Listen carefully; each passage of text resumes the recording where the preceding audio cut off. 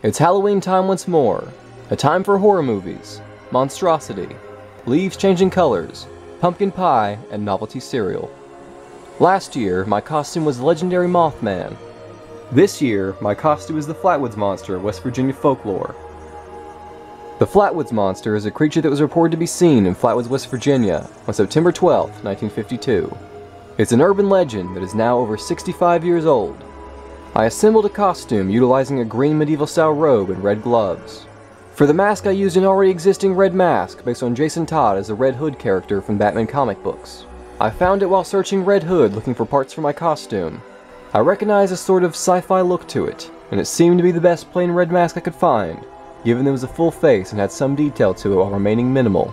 Next, I had thick styrofoam carved into the shape of the Flatwoods Monster's hood and painted red. I also got goggles with yellow LED lights and a red spandex mask to go underneath it all. It's fun to go to the Halloween stores that open around October. I try to go as often as I can. Halloween is clearly the best time for buying props and costumes. A time when the gruesome and disturbing is accepted. Horror and science fiction themed items are everywhere. A great opportunity for independent filmmakers and those who collect oddities. At a Halloween store this year, I also got masks of a gargoyle and a plague doctor.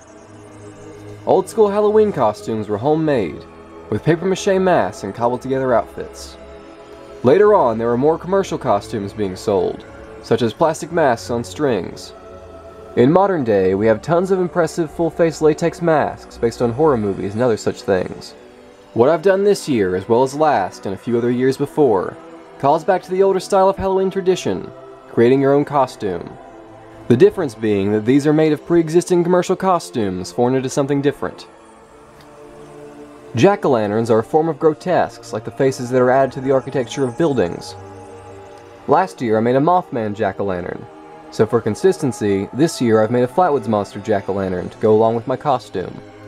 I designed the silhouette of the Flatwoods Monster and had it carved into a pumpkin, so this year's Halloween is Flatwoods Monster themed. The Flatwoods Monster is an amazing creature design, something very unique that can inspire creativity. It's a nice way to represent West Virginia. I think that people should know about this great West Virginia legend, and so we must continue to tell the story and express it in a variety of ways. It's great to be able to dress up as these characters and play act as them, embodying the monster and bringing the folklore to life in some way. So put together a costume, make a jack-o'-lantern, watch a film or tell a scary story.